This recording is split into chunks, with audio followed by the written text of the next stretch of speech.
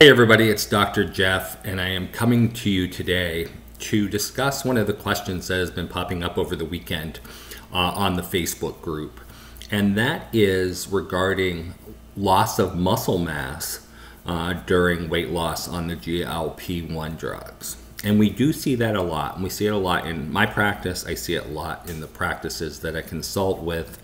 And it's not really an issue of the GLP-1 drugs. It's more of an issue on the degree of weight loss. If you lose weight loss very rapidly from any method, whether it be from diet, whether it be from starvation, whether it be from the GLP-1 medications, if you lose weight rapidly, you're going to lose fat mass as well as muscle mass. And so we like to keep our weight loss in our practice down to 2 or 3 pounds per week, which means you're losing about 10 to 12 pounds a month. And that is a sensible weight loss. It's a sensible weight loss because you should not lose muscle mass and you should not have much of a rebound once you go off the medication, which is also somewhat of an issue. We do see people that come in that have had rapid weight loss with our treatment, or they've been to another practice where they were on a higher dose and they were losing a lot of weight. We jokingly call it Ozempic butt, where they come in with sagging backside, but there are ways to avoid it. And there's a couple things I want to make sure that we go over. First of all, if you look on the back of the screen, you can see that I do have an article up. I always like to have the articles present.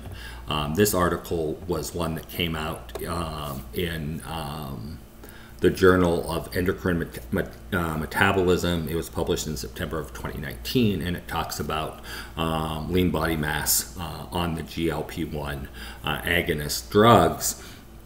And it talks about, which is quite astonishing, it talks about that most people lose between 20 and 50% of their lean body mass. That means the muscle loss during these medications. And I think, as I said before, that is a result of how rapid you lose the weight. I think it's important to know a couple things before we get into some of the statistics. Is when I put these articles up, and I always put the link at the bottom, so if you want to read more, you can.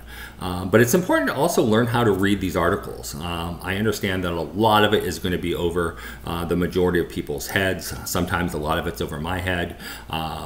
But what you want to do is you want to read the beginning. So read obviously the title, and then you're going to read the first part of it, which is called the abstract. You see that right here. And then once you read the abstract is going to tell you what the study is about. And then if you scroll all the way down to the bottom, the last section is what is called the conclusion. So that's going to be how they summarize their findings. So a lot of times if you just read the abstract and then the conclusion, it's going to tell you the majority of the article. I do that when I get a new journal in at the beginning of the month. I look through it, I read the abstracts. If it's not something that interests me, then I move to the next article. If it's something that interests me, then I'll read the abstract and then I'll read the conclusion. And if I'm still excited about it, I'll probably read the whole article. And if I'm really excited, a lot of times I'll read it and highlight it and save it on my computer. But that's, depending on if it's something that I'm really fascinated with. So that gives you an idea how to read these. And I always put the link at the bottom, so if you want to do more reading, you can. With this one, I also think it's important to know what the definitions are. So they talk about fat mass. So that's the amount of fat that's in your body. That's what that percentage is. What percentage of your body is fat. If you take the fat and you subtract that from your total body mass, that's the fat-free mass. So that's the mass without fat.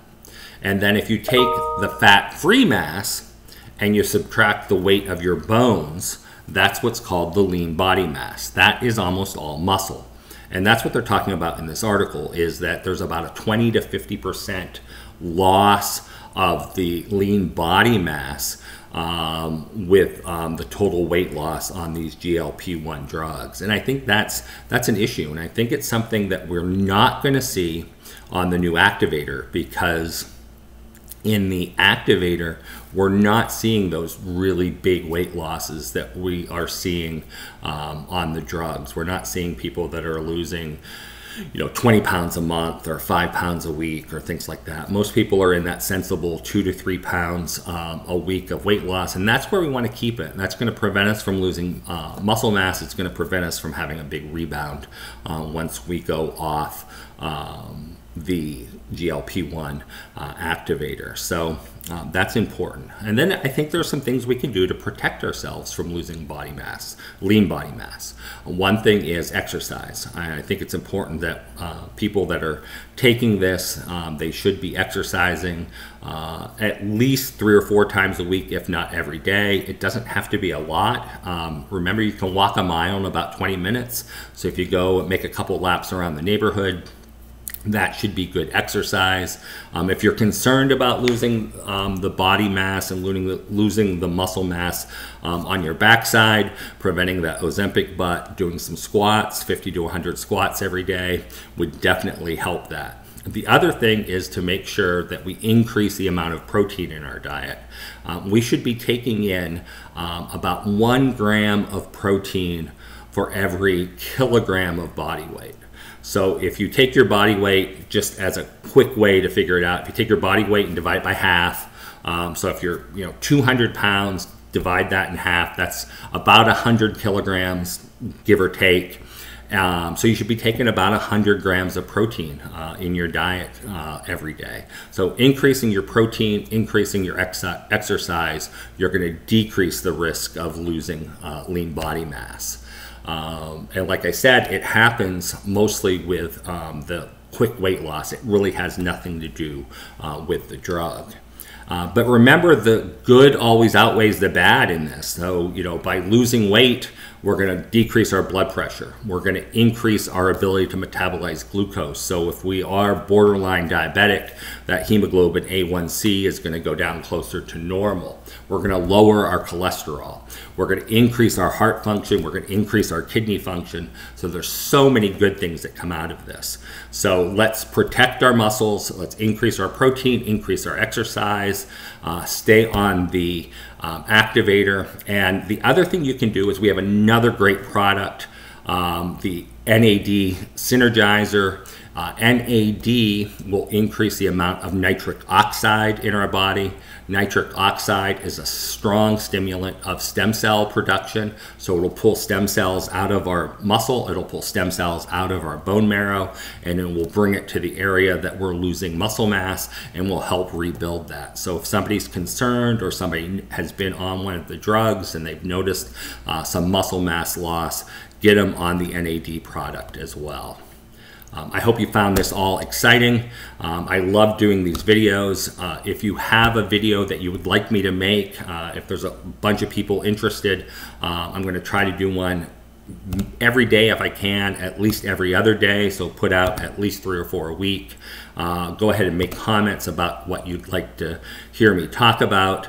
I hope you have a great week. I'm looking forward to the launch just like you are. If you have any questions, let me know. Have a great day. Bye-bye.